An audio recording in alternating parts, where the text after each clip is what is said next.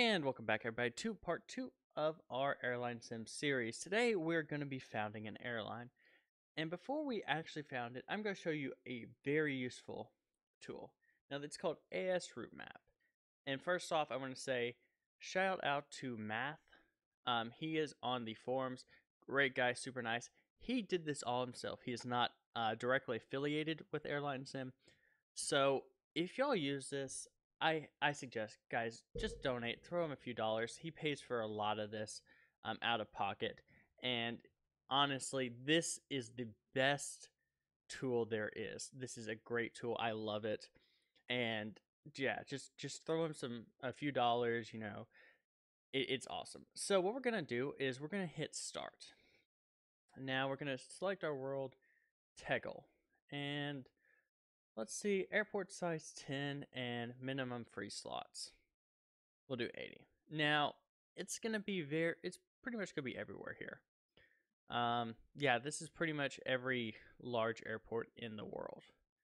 And so something I probably should have hit on last time are two important things you need to know. Airport size and airport slots. And airport size is on a scale from 1 to 10.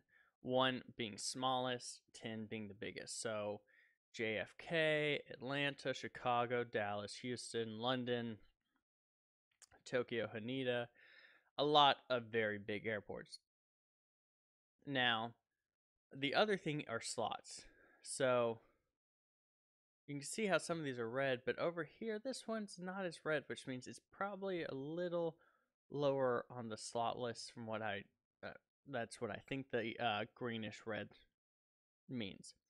So we are looking at founding Asiana, but unfortunately it's in Seoul, which is a 9-bar airport. It kind of sucks, but not the end of the world. So we're going to click this and it's going to open up a route map. And what it's going to do is it's going to tell us this: wave planning. Now, we'll talk about waves in maybe 1 or 2 videos. So don't worry about that now. But what we're just kind of looking at is wave interval. Every 6 hours is a good wave. And what that tells us is this pretty much shows us within 6 hours of round trip flight time where we can fly to. So that's enough time for 3 there, 3 back. And we can hit a lot of places. So Seoul's a good airport. So what we're gonna do is we're gonna come over here, and I copied and pasted this because I'm sometimes bad at typing. So we're gonna found Asiana Holdings with ASH. That's our code. Oh, it's already taken. ASN. There we go. And we're founding it with no parent company, so it's a holding, and our headquarters is going to be in ICN. And we can see transfers possible, which just means simply you passengers can go from one flight to another. Not airports smaller than 4-bar, I'm correct, don't allow transfers, which means you can't turn them into hubs. But slots are at 96%, which means 96% of takeoff and landing slots are open, and passenger demand is 9 out of 10 bars. Good airport. Country of headquarters is South Korea.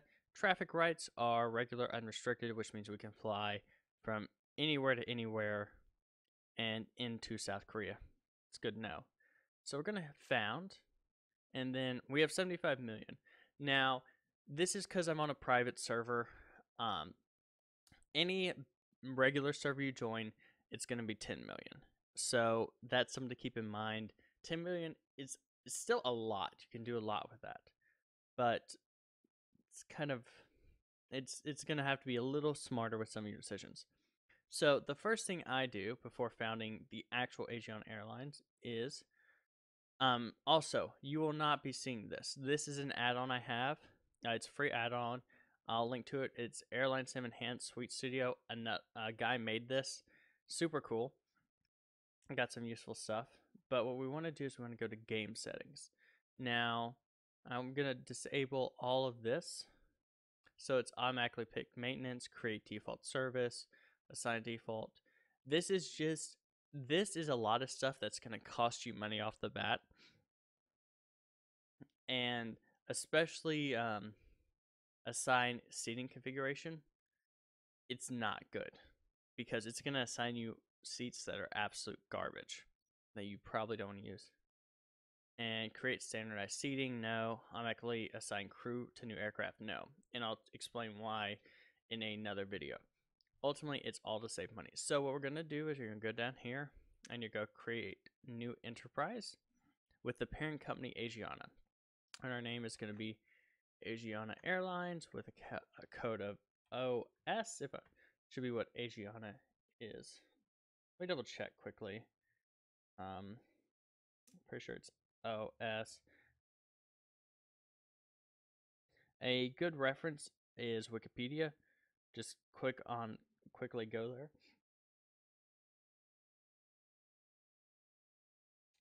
And what the heck? Oh, because I looked at Asian Airlines. Asiana, there we go. What is the code OZ? That's what it is. Oscar Zulu. And one other thing I wanted to point out is on normal servers, on non-private servers, you can't use real airline names. So you have to make some up. For instance, one previous airline I've had is All Japan Airlines, pretty close to All Nippon, but it's different enough that it's okay to use. And our starting capital is going to be 75 million. I don't want to leave really any money in Asiana Holdings. It's not worth it yet. So we're going to hit found. Now here we go. So we're founded in South Korea. We can go take a look at Seoul, Incheon. And we have some competition. Korean Air is here with 503 departures. That's now when you look at this is weekly. So Aeroflot has 7 departures, which means it has 1 daily flight. 42 means 7 daily flights. So let's go ahead and take a look. So we're going to click over here. You can click with your mouse wheel and it should open it up in a new tab. So Busan to Seoul, we see lots of flights, including a couple. So we see 3 flights at the same time. Now that's on purpose, and I'll tell you why. This guy is doing a wave pattern, which is the ideal way to have flights. So to best explain a wave, I'm going to show you one of my own airlines. So we're going to go over here to Newark, and we're going to hit slots. Now, y'all see that, okay, so like there's not a single flight in Newark at 1300. But we can see slots. Oh, well, one thing I want to do. We need to go to game settings. And I've got to do this. We want to use local time. Perfect. And then we're just going to go back to Newark. There we go. So we can see that the slots are being used more at 14 and 1600 and 800 and 600. Well, that's because if you come here and look at Newark, we have a minimum transfer time of 1 hour and 30 minutes. Well, what's that mean? That means that for a passenger to go from, say, a flight from London Heathrow to Newark and Newark to Chicago, there has to be 1.5 hours between those flights for the passenger to be able to book that. Now, this is something I don't think I've ever found out, and I don't know if anybody really knows exactly, but I am always very cautious, and I always do at least 1 hour and 31 minutes before I start planning my waves. So if we come over here and look at this, what you can do is, well, 43%, okay, that's kind of helpful, but not really. Well, you click on it, and then it shows you a block. So slots are done via blocks of 5 minutes. Now, we can see that from 6.5 to 1600 to 1610, there's all 100%, which means every landing slot is used. And you can see they're all used by my airline. And now, well, okay, so I can open up flights at 1615. I can open up one more flight at 1620. and so on and so forth. Well, okay, so 0%, that means I can put flights here, but how do I know how many flights I can put in these slots before 10%? Well, what you do is you come back to the information page, and you see slots per 5 minutes, which is 16. Now, servers, this varies a lot. Now, the server I'm on, Tegel, has double slots, which means, and I think Newark normally has 8 slots per 5 minutes, and we have 16, which makes a huge difference. Okay, well that's good. Now, do landing slots and takeoff slots differ? No. Any slot can be used for anything. So I can have an aircraft land here and say, okay, this flight isn't profitable. Okay, I can delete it and have it become an arrival slot. Well, how do I get a slot? Well, when you plan your flight, it's a first come, first serve. So you can't reserve slots. Slots don't belong to anybody, and you can't reserve them. If you only get to keep it if you're using it. Well, okay, so can I fly any aircraft between point A and B? Yes and no. So let's go here and click on manufacturers. And I'm going to select the A220 because it's a good example. So let's come here and look at this. Well, okay, so we can see that if it can fly from a 0 bar to 0 bar, 0 bar to 10 bar. Okay, well, can it fly to 7 bar to 10 bar? Yeah.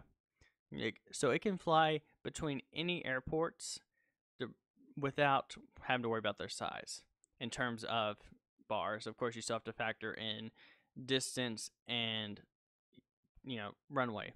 But let's go back here and let's take a look at the CRJ series. And let's take a look at the 200 and the 900.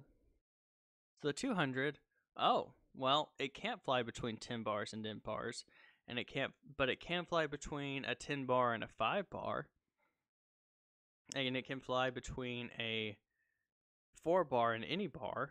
So, okay, well, that makes sense. But why? In real life, RJs have flown.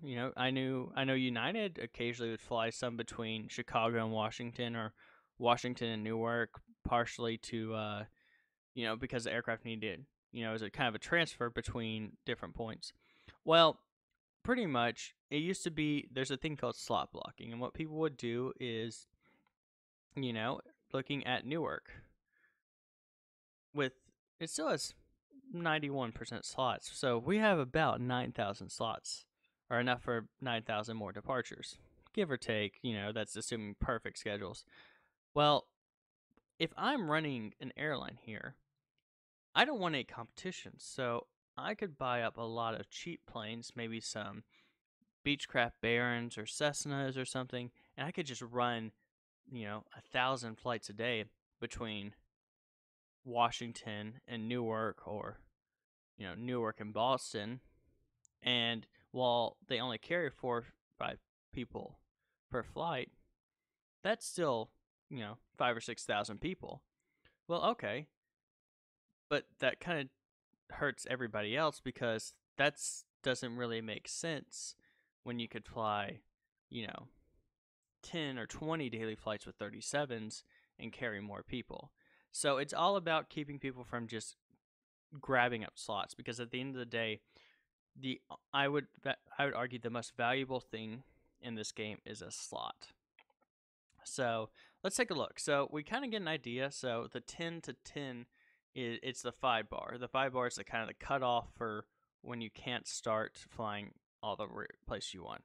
But let's look at the 700. Well, you can fly 10 bar to 8 bar. Or sorry, this is 900, 10 bar to 8 bar.